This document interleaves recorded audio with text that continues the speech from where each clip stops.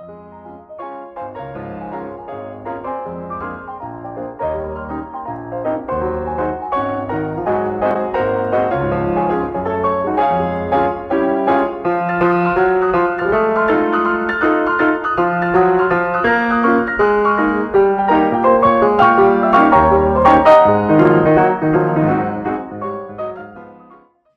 we're not metal detecting yet, but I'm videoing this because Ron, Relic Ron as I call him, is going to help me get this thing in. We had to measure this off, and that's for the T-Rex, but I guess, Ron, it's too thick, so we're going to have to use the belt sander and take it down a little.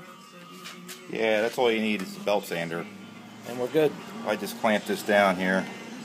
Yeah, mark the depth. There you go. Of how far it's going to go in. Now, it's thick, so it's got to be shivved down quite a bit. It's only got to be shaved maybe 1/16 all the way around. Okay. But I don't want to go past this line. All right, let's try it. Shave that bad boy.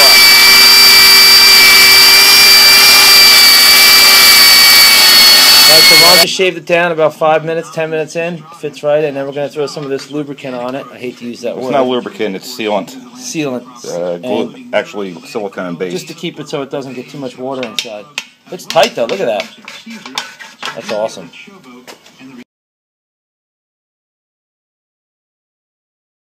Okay, there's the finished product. Looking good. That's looking good, man.